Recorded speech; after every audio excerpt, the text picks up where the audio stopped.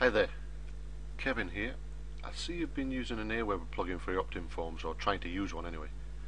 Just thought I'd come on here and show you a quick way. What I use, I don't even use an Aweber plugin anymore.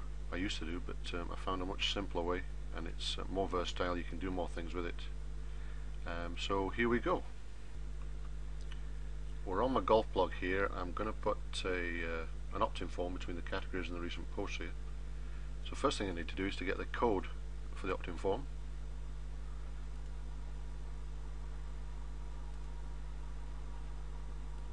Fiddling about here.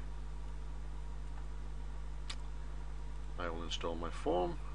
I'm going to use the JavaScript for this. Copy that. Now we'll go to the dashboard. Okay, now we're in the dashboard of the golf blog. We need to look under where are we? Under Appearance. Click on Widgets.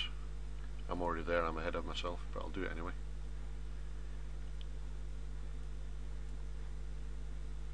And in this theme, I've got two sidebars here. But under Sidebar 2, between the categories and the recent posts. Now what I use is I just use a text box. So simple. Just grab a text box over here. Place it between the categories. That's the hardest part, actually. Place it between the categories there, just under.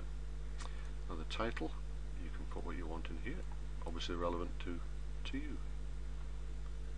Copy that here. Harry Varden, the complete golfer. Now the code, the JavaScript code,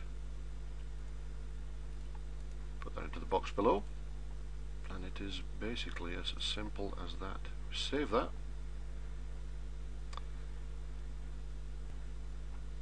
Now if we go back to the site, hopefully it will be there. Let's refresh the page.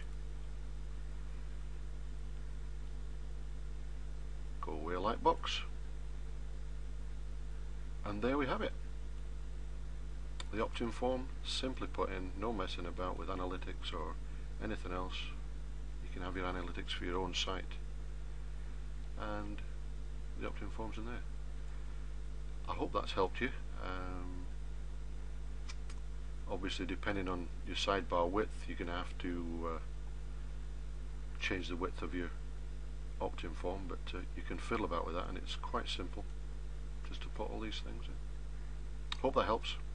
Speak to you soon. Bye.